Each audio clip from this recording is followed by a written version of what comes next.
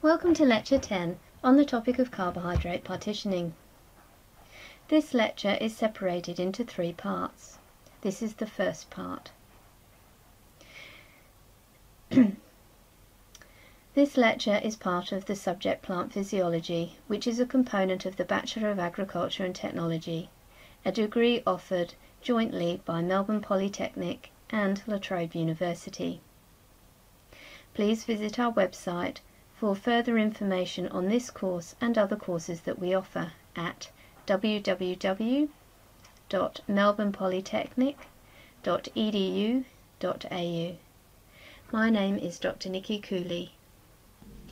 Many of you are aware at this stage that we are learning about plant physiology by taking a virtual tour through the plant. We started in Lecture 1 with an introduction. Our journey started through translocation of water and minerals, Lecture 2 and 3, into the roots, where it then travels through the xylem, Lecture 4. Water can take several routes once it reaches the leaf. It can be translocated through to the outside world via the stomata, and a concept known as evaporative transpiration, or the water can be used in the light-requiring reactions of photosynthesis. We learnt about the non-light requiring reactions of photosynthesis that occur in the stroma. This is where glucose is produced. Glucose can be cleaved into a molecule called sucrose, which can then be moved or translocated around the plant via the phloem, and we learnt about this in Lecture 9. And this brings us to Lecture 10 on carbohydrate partitioning. Please ensure that you have watched all the other lectures before continuing with this lecture. There is a lot of material to cover in this lecture, so I will be separating it into 3 parts. In the first part, we will be concentrating on carbohydrate partitioning. You will learn about source and sinks, structure and function, and its relationship to source and sinks. Some of the simple biochemical processes. You will learn about some of the important carbohydrates such as glucose and starch. And you will also be introduced to the important transport molecule of sucrose. In Part 2 and Part 3, we will combine our understanding of photosynthesis, light and non-light requiring reactions, with carbohydrate partitioning to understand the physiology and the ecological considerations. 2 components of Part 1 that we are going to concentrate on is the accumulation and partitioning of photosynthates and the formation of chloroplast starch. So let's start with a discussion on accumulation and partitioning of photosynthates. These are the products from the carbon fixation of photosynthesis. Eukaryotic organisms have to mobilize sugars from the site of synthesis, what we call source, to cells that use them for growth or energy, and we call these sinks. Arterioles of animals transport glucose, conducting vessels of plants transport sucrose. Photosynthetic assimilation of carbon dioxide yields sucrose and starch as end products. Sucrose is synthesized in the cytosol, while starch is synthesized in the chloroplast. During the day, sucrose flows continuously through the plant while starch accumulates as dense granules in the chloroplast. Sugars are transported from the source, the leaf cells, to non-photosynthetic sinks, stems, roots, tubers and grains through the vascular tissues, the phloem, as we learnt in the previous lecture, Lecture 9. This process is called translocation. Stems, roots, fruits and young leaves utilize sugar as a source of energy for growth and as a building block for storage, polysaccharides. Polysaccharides mean many sugars. The onset of darkness stops photosynthesis in C3 and C4 plants and starts the degradation of chloroplast starch, that is, conversion of sucrose, and once it is converted to sucrose, it can be exported. The figure on the screen in front of you is from the recommended reading on plant physiology, figure 8.14. What it shows is the different structural components and where the different sugars involved are synthesized.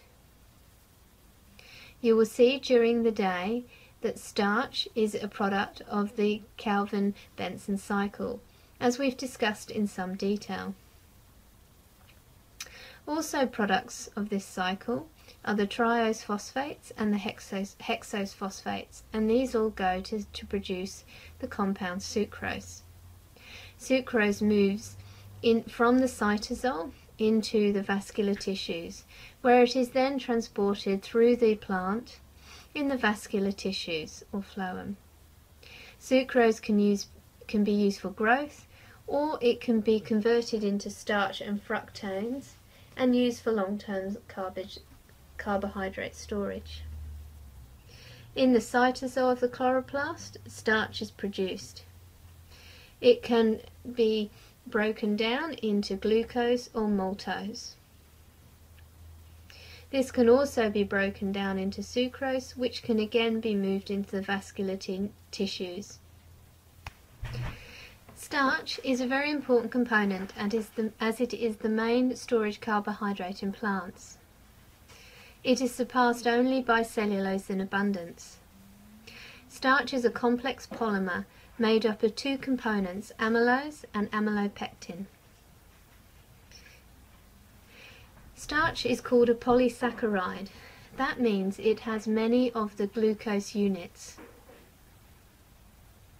The glucose molecules can be arranged in many different fashions depending on the bonds between each glucose, and these bonds are known as the glycosylic bonds.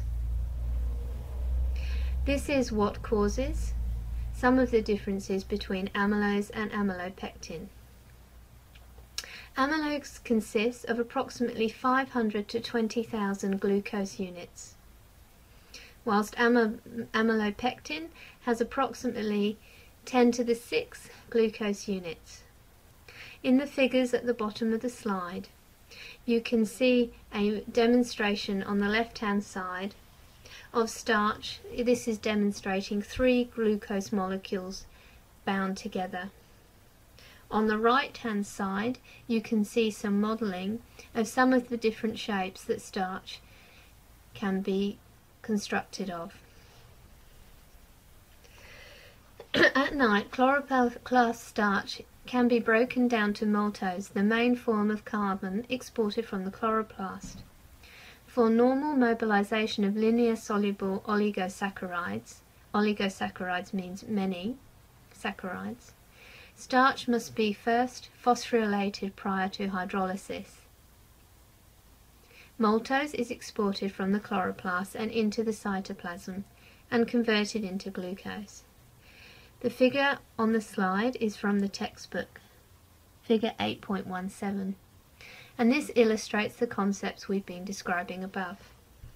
Another and very important molecule of photosynthetic assimilates is sucrose.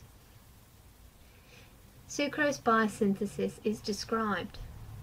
The triose phosphates from the Calvin-Benson cycle, including glycosalicylate 3-phosphate and dihydroxyacetone phosphate, are transported from the chloroplast to the cytosol. In the cytosol, triose phosphates are converted to fructose and glucose monosaccharides. The sucrose 6-phosphate synthase enzymes will catalyze the formation of sucrose from the molecules fructose and glucose. In addition to proving carbon for growth and polysaccharide biosynthesis, sucrose also acts as a signaling molecule. For agricultural perspectives, sucrose is probably the most common sugar to be transported around the plant. The image on the slide shows sucrose biosynthesis. I will not expect you to understand the details of this, other than that sucrose is compiled of glucose and fructose molecules. The production of sucrose like so many of these reactions, involves the input of energy in the form of ATP. Inorganic phosphates are transferred.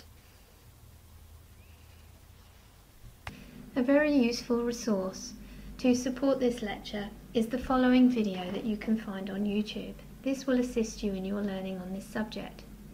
It is on the topic of photosynthesis and respiration and has been put together by Mr. Anderson. Please take notes of the important components of this video and insert into your lecture notes here. To complete this topic, I'd like you to read the recommended reading Tays and Zeiger 2010 Plant Physiology 5th edition on Chapter 8, Synthesis of Starch and Sucrose. Please make detailed notes and insert to the lecture here. And this concludes part 1 of the lecture on carbohydrate partitioning. After watching the recommended videos and conducting the associated reading as well as listening to this lecture, you should be able to understand the following: a definition and what is assimilate partitioning. What role does starch play in assimilate partitioning?